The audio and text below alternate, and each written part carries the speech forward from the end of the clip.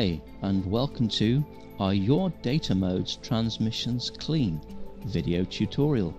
I'm G7CNF. This video tutorial is exploring the reasons for why we are seeing so many dirty data modes signals across the amateur radio bands. I'm going to be using Power SDR in combination with Ham Radio Deluxe's DM780 and JT65. There's no implication that either of these programs are in any way substandard. Most SDR-based digital modes ops use a virtual audio device to transport the AFSK between Power SDR and the data mode program. Legacy radio users use a physical interface. The video is going to look at hidden settings within Windows which frequently catch people out and the consequences of ignoring those hidden settings. In the video I'm using Power SDR MRX PS along with an HP SDR ANAN 100D SDR transceiver. However, the principles in use here apply to all versions of Power SDR and indeed to a wider scale most legacy radios too. The HP SDR architecture radios are full duplex, which means it is possible to continue monitoring the receiver whilst the transmitter is engaged. Because of that, it simplifies being able to demonstrate the issues around which this video is based. In my previous video regarding setting up Power SDR for digital modes use, I recommend setting the VAC TX gain, virtual audio cable TX gain, to -1. However, due to other settings inside Windows which are not normally visible or taken into consideration, that -1 can well be inadequate and result in unpleasant IMD. I'm now going to demonstrate HRD's Digital Master DM780 transmitting. It's set up in much the same way as most people would have the software set up. I'm going to initiate a CQ in a moment. As you can see, I have here the VAC TX gain set to -1 as per my previous recommendation. I put the radio into CQ. Let's take a look at the appearance of the transmitted signal.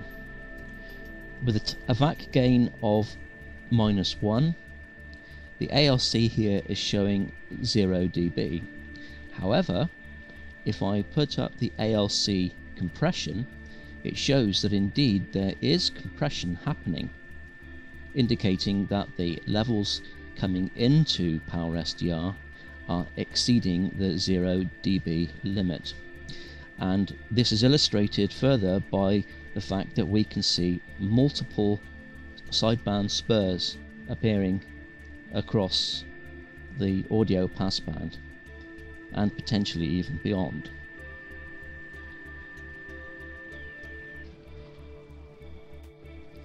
I'm now going to bring up WSJTX and transmit some JT65.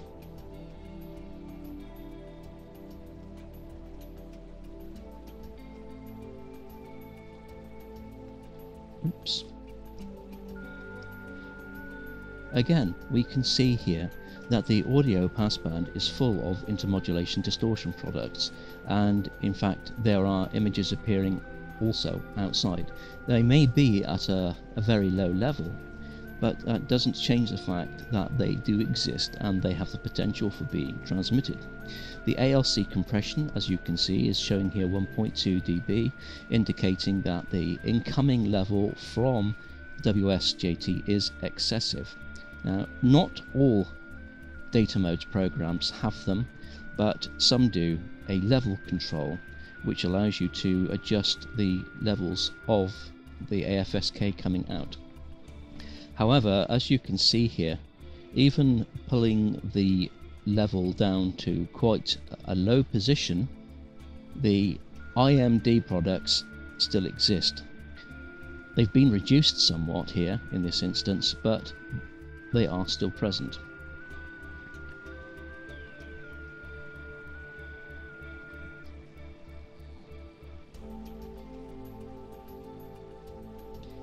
So, what we need to do is identify and deal with the offending settings which are buried in Windows and sort out the cleanliness of our transmitter. When VAC is set up for the first time, Windows backend drivers default some settings to a non-optimal condition. If I demonstrate, for example, let's turn VAC off, restart.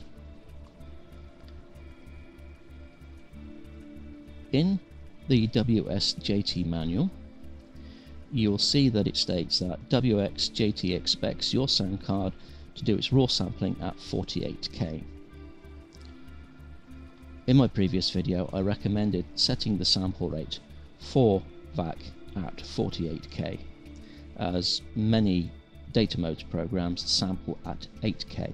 Therefore, any sample rate conversion would be clean, whereas if they were sampling at, say, 11025, that doesn't divide into 48 cleanly. If I load up WSJT, which has just been shown in the manual that it expects 48K sample rate, let's look at what VAC has to say. It has indeed automatically loaded up at 44.1 kHz. The manual states that WSJT is expecting 48, therefore it is not unreasonable to expect the initialized format for WSJT, initialized by WSJT, to come up at 48, but it hasn't. It's come up at 44. If I start VAC now, the second channel from PowerSDR has come up at 48K, which of course is what we expect because we have the VAC sample rate in PowerSDR set to 48. Clearly something is not right. If I stop those now, turn VAC off, let's investigate the Windows audio control panel. My favourite way of getting to it is right-clicking the speaker icon and opening up the playback devices. Let's take a look at the two virtual audio cable instances that we have set up for doing data modes. Double-clicking on them, going to the Advanced tab, what we discover is that Windows has automatically set up the VAC audio instance 16-bit 44.1 kHz. But despite that, we have our PowerSDR set to a 48 kHz sample rate. This clearly is not optimal because, of course, wherever there is a sample rate conversion, if the conversion is not does not divide equally into the 48 kHz rate cleanly, then there may be audio artifacts or IMD or distortion products which may appear within the audio passband. Therefore, it is not optimal. So let's now make a change to this and change it to 48 kHz. I choose 32-bit depth because it gives us the greatest dynamic range possible. So we'll look at line 2 is also automatically set up as 44.1. So I'm changing that to 48. Now let's take a look at the recording lines of those two virtual audio cable instances. Again, it is automatically set up at 44.1. Let's change this. 44.1, 48. Right, let's conduct a test again. Load up the control panel for VAC and start WSJT. What has happened this time? This time, WSJT has started the VAC instance at our desired 48K sample rate. Therefore, we're no longer looking at any sample rate conversions. This is ideal.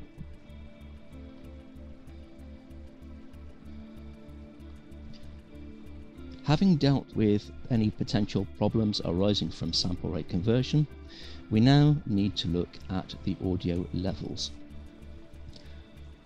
Once again, I'll start HRD's DM780 and put the radio into a perpetual CQ, which is not that, and we also require VAC enabled.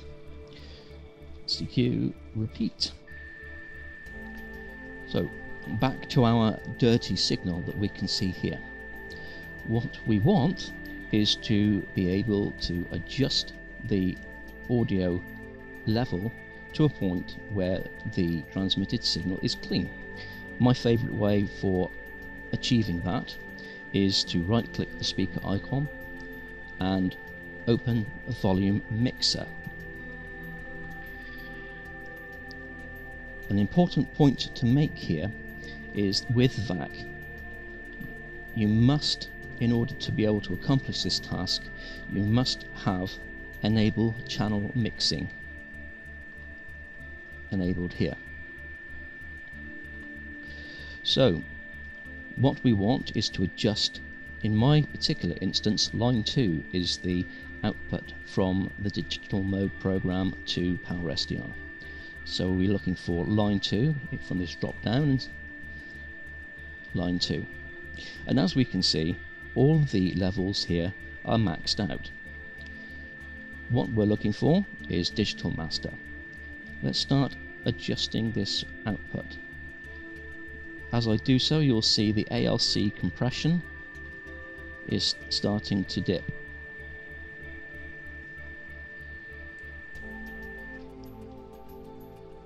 Wait for it to start up again. Let's put on the ALC rather than the ALC compression, because what we want to achieve ultimately is a very slightly negative indication of ALC. Now at this point I can point out that it is possible, once you have selected the slider, to adjust the levels with the up and down cursor keys. So this is what I'm going to do now. You notice how already the cleanliness of the signal has changed. If I push it back up again to the maximum, you will see that the signal is fat, that there are multiple sidebands appearing here. Now I bring the levels down and it starts to clean up. I continue tapping the level, going down 1 point at a time, and all of a sudden, look at that. At a ALC of minus 0.3 dB, all of that horrible IMD and nastiness has disappeared. Sorry for the glitches in the video, it's because the Power SDR and my video recorder working together. So if I put the level back up a few points again, bad timing, as you can see those sidebands are present. Bring the level down and there we have ourselves a nice clean looking TX signal. Now of course at this point you're going to be saying, well, what about my output power? Well, of course, yes, there is going to be a difference. However, you would be surprised that it is not necessarily as bad as you might think. As you can see here, I'm peaking out at about 22 watts.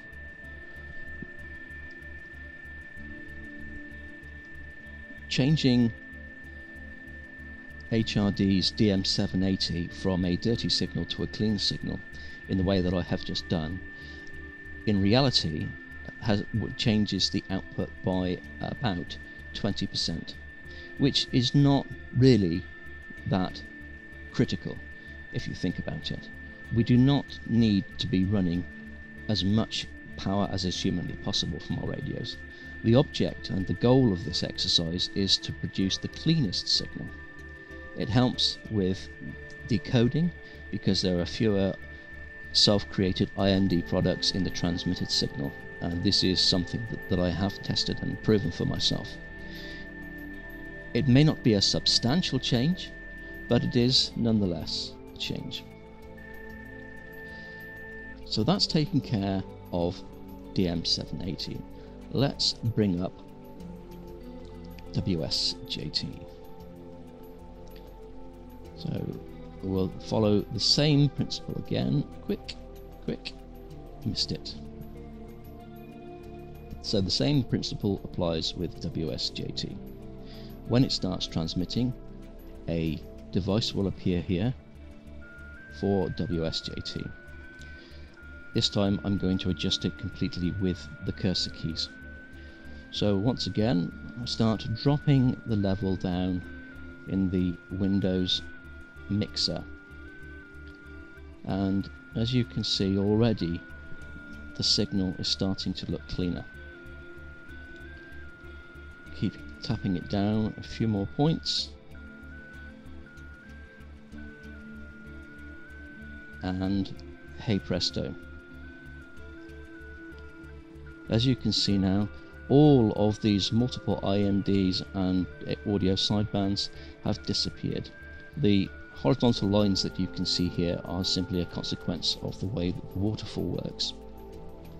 But we have ourselves a nice, clean signal. Having shown you this technique, I need to point out that there is a caveat. That is, some data modes programs reinitialize the mixer level each time they are engaged to transmit.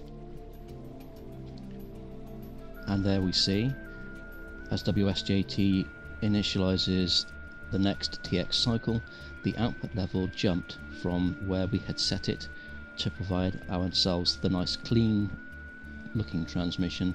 It has gone back to 100%. This can be overcome by, rather than setting the individual mixer components for the individual programs, you can adjust the master mixer level, and this is the way I recommend we do it, because whatever happens, when the transmitter is cycled into the next transmit session, it will not be able to usurp the level of the master. Wait a few moments. Next transmit cycle, and as you can see, the individual mixer component was unable to move beyond its 100% setting, as in it's currently 100% of the setting on the master.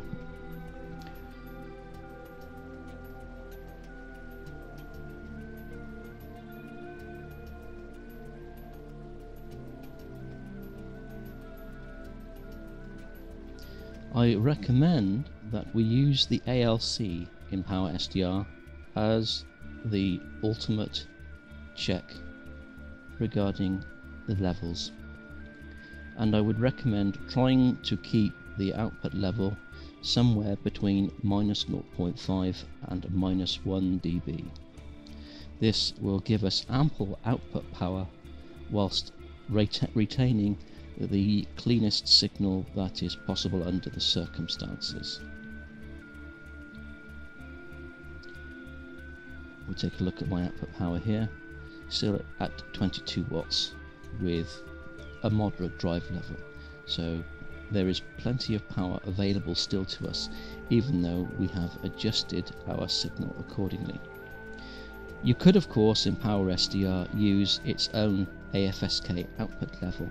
However, I have found that unless the Windows output level has been changed in the Windows mixer, even reducing the AFSK level within programs such as WSJT or HRD, the distortion and IMD products prove harder to eradicate using the data mode's own AFSK level control, and easier to eradicate using the Windows mixer level control. And if you're worried that by adjusting the master level for one particular program will reduce the levels to an impossibly low point for another program, if you're using Power SDR, this can be overcome by simply setting up a new TX profile. So you can have a TX profile for WSJT, one for DM780, as you can see I have indeed here, yes. So that concludes setting up our transmitter for the cleanest possible signal. I hope that the video will prove useful to you and that it can help you keep your transmitter nice and clean and be neighbourly on the amateur bands. Thank you for your time. 7 3s.